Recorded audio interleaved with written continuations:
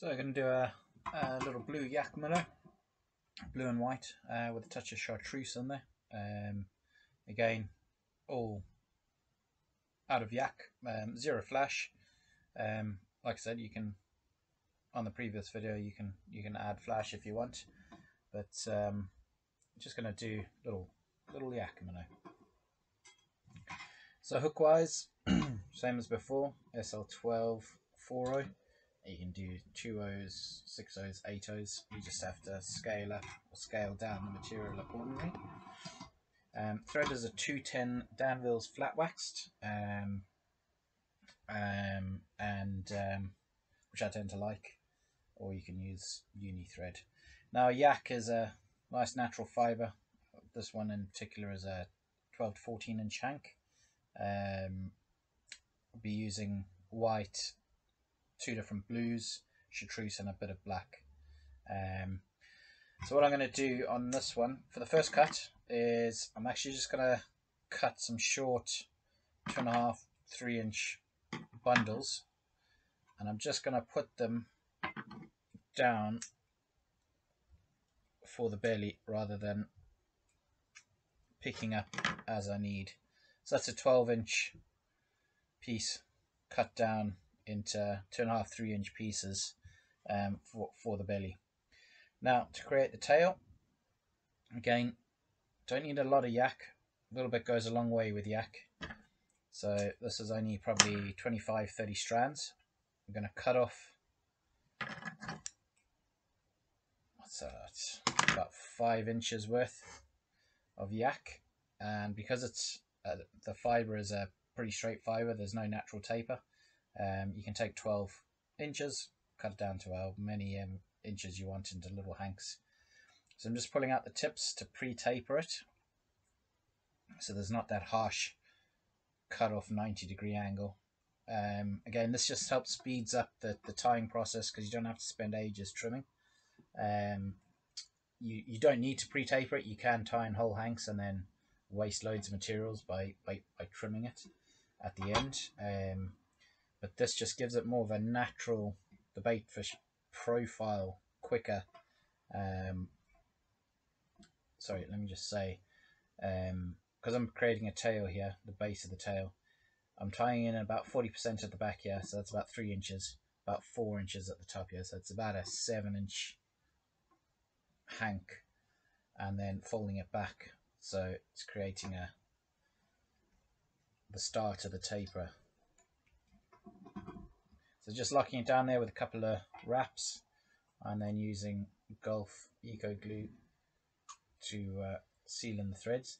It's slow drying. I'm not affiliated with Gulf, by the way. I just like that particular product. It's slow drying and will soak into all the fibers quite nicely and down into that hook shank, which is pretty cool. I'm taking the other half of that hank of white that I cut, which is about, what's that, about 6 inches now.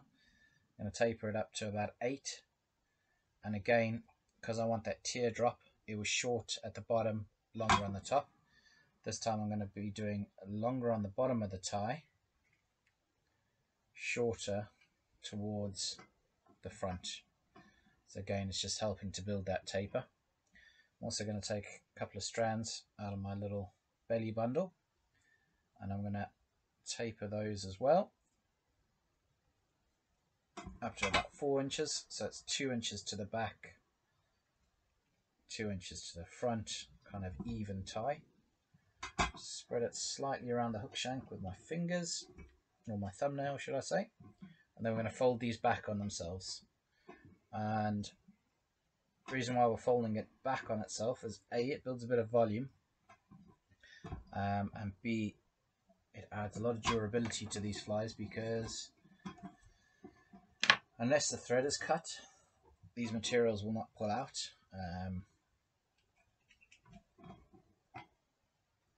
And even if the thread is cut, because we're sealing them in, it stays pretty durable.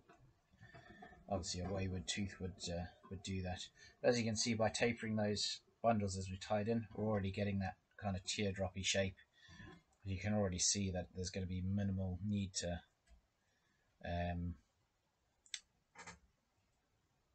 trim this fly at the end. Still do a little bit of trimming, but not even 60 seconds really is all you need. Again, that's just a couple of bundles or a couple of fibers out of the belly bundles that I cut at first into those nice little easy to use strips. Right, next we're just going to take a bit of turquoise yak. Again, don't need a lot because we're going to take the 12 inches and we're going to double it over. Cut it, so there's about 30 fibers there. I'm going to take a bit of white, same amount, kind of 50-50 even, and fold it in half, cut it. And what we're going to do is you got your white and your blue, just going to blend it. Now the amount in my hand will be double what we tie in because I'm going to split this bundle and I'm going to use it on the next tie-in point as well. But actually I'm going to blend it with some slightly darker blue on the next bundle. Oh, sorry, not darker blue, some chartreuse. So that's nicely blended. Split the bundle, so got about the same amount again. It's a bit long because it's kind of tapered already, so I'm just going to trim that down to about 5 inches because that's all we need. And I'm going to lay it down again because we're getting that teardrop taper still, but it'll be deeper in the belly and longer on the back. It'll still be slightly tapered, as you can see. So that's all nicely locked down. I should say, like bucktail, when you fold this back, you want to make sure that it's folded and pushed right up against that thread down that you tied it down with the locking threads, because it creates a nice little even thing. If not, your fibers will tend to fold down on themselves as the bump is up. It kind of pushes the fibers down and you don't get the nice neat look. Right, bring a thread forward. We're just past the halfway point here now. So again, 20, 30 strands, 25 strands, tying 50-50 front and back for the belly. Spread that back bit around the shank a little bit. Now this is the mix of blue and white, or the turquoise and white, and I'm just going to take some chartreuse, about the same amount again, so it's the bundles were even, but it means it's 50% chartreuse, 25% turquoise, 25% white, thereabouts roughly. Again, just mixing the two bundles together. Just trim off the excess because we don't need that long. Again, only 5 inches or so. And again, just laying that down, shorter to the front, longer to the back. As you can see, each bundle kind of progressively gets shorter as you're going forward. There we go, that's nicely locked. I'm going to fold this back like so. It's nicely locked down. Just brush it out. Add you a little bit of colour into that body. Again, a little bit more thread sealer. And then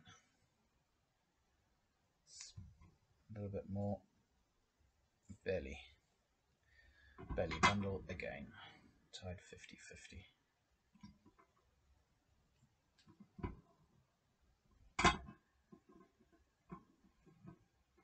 There we go. Now we're going to need a little bit of the turquoise. Okay, not much. This is only probably 10 strands. Somehow there's a red strand in there. Take that out. And then I'm going to take a bit of that sapphire blue. And we're going to fold these in half. So 2 6-inch bundles. And just blend them together.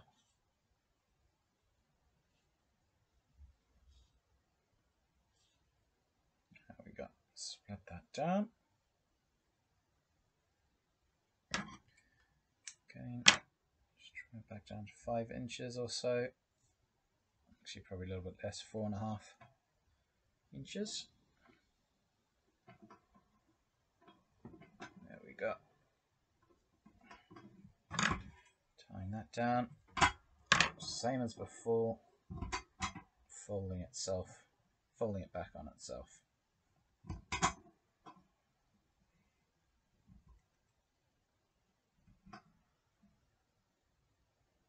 Oopsie. One long fibre somehow snuck in there.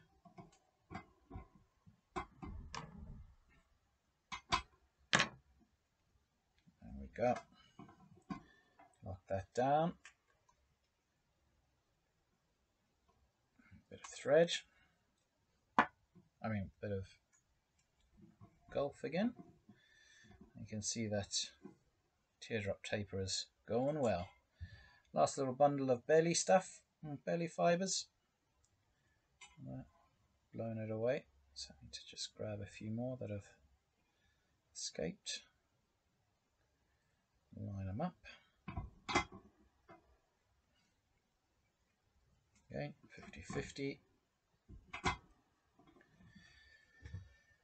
Now a bit of turquoise, bit of sapphire blue, and then an even amount of black, kind of 50-50, to darken up the back a bit.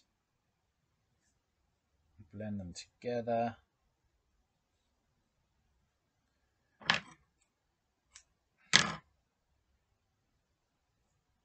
There we go.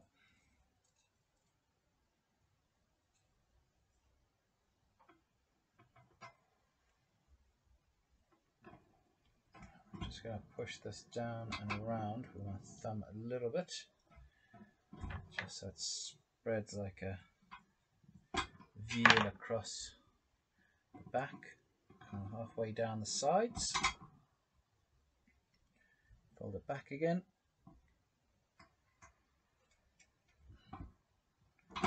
There we go.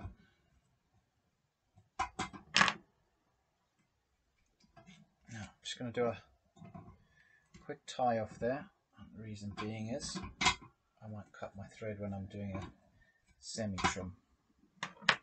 So I'm just going to give it a little trim there before I put the eyes. So I'm just angling my scissors up from the eye of the hook. Now you can take it out of the vise if you want to do this part. It's only a quick shaping of the head.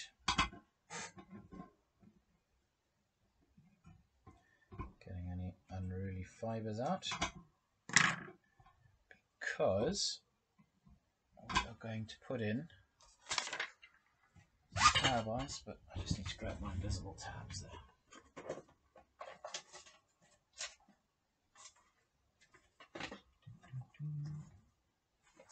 Where have they gone? There we go.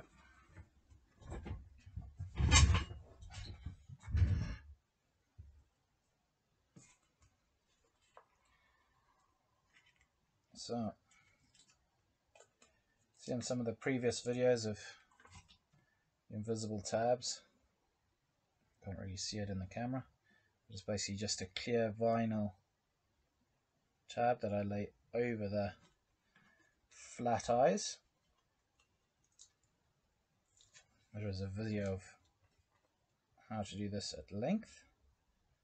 Kind of a bit of overkill because it is literally as easy as laying them on top of your eyes, peeling them off so that the tab and the eye are together, and then popping it down,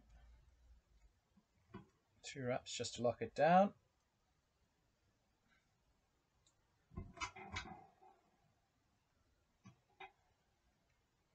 2 wraps. Make sure they're even. Is that even? No. That is definitely not even. That should be a bit better. Check it out from the front. Make sure that it looks good. A couple more wraps. Fold back the excess tab. Again, just locks it in place. Tie off. I'm just going to add that little tag end of the thread.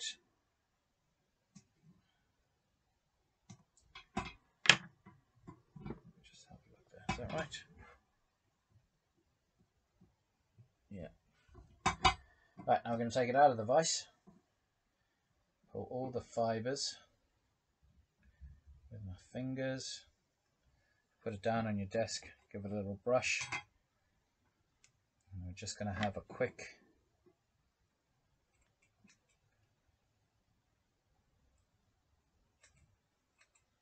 taper of the fly.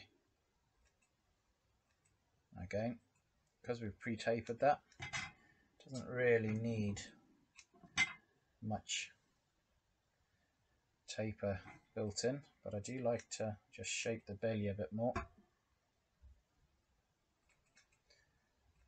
Shorter the fibres, the stiffer they tend to be, so it just helps with a bit of fouling and whatnot.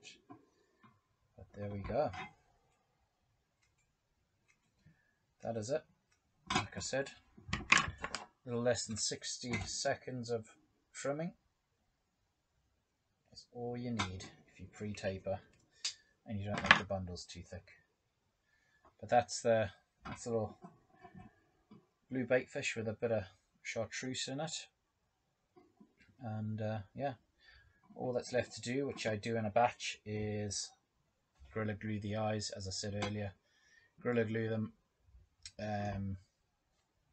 dome it over the thread, put it into the fly dryer or epoxy turner, whatever you want to call it. Leave it for a couple of hours to dry, and you're good to go fishing. Or have a look at the other video I did and use UV glue, and you're good to go straight away. Thanks.